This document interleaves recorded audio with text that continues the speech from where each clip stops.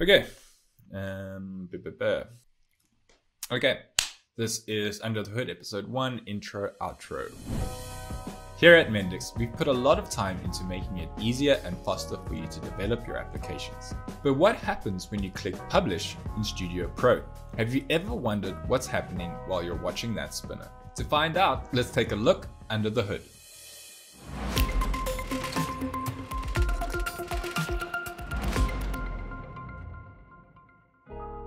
When you create an app in Studio Pro or in the developer portal, we prepare everything you need to develop and run your app. This includes a Git repository on your team server, a project space to manage your app's requirements and feedback, and a cloud deployment environment. Once you've opened your app in Studio Pro, click Publish to run your app in the Mendix cloud. The first time, it takes a little while to provision your app's cloud deployment environment, but it's much faster for all subsequent deployments. When your app is deployed, the application model is interpreted by the Mendix runtime, which is a Scala and Java-based application, which runs on top of Jetty. When hosted in the Mendix cloud, it runs on a Cloud Foundry environment in AWS. Cloud Foundry hosts a container for the Mendix runtime.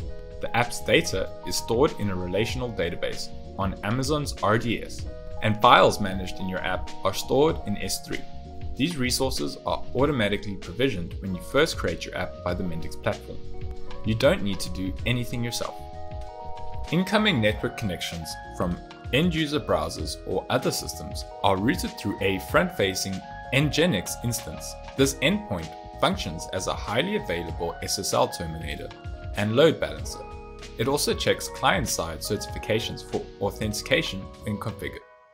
Behind it, one or more app runtime container instances can be run side by side for high availability and increased app performance. Finally, apps running in the Mendix cloud can take advantage of some out-of-the-box sidecars for integrations with third-party metric stacks, like Datadog, Dynatrace, New Relic, and other stacks, which are compatible with the Micrometer metrics interface. But there's no need to worry about doing this all yourself. The Mendix platform manages this all for you. You only need to use a single slider to indicate the number of runtime instances you want to have, and Mendix provisions the required infrastructure for you.